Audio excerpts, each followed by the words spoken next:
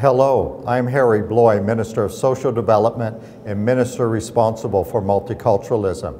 Promoting multiculturalism and eliminating racism is a priority for our Premier and this government.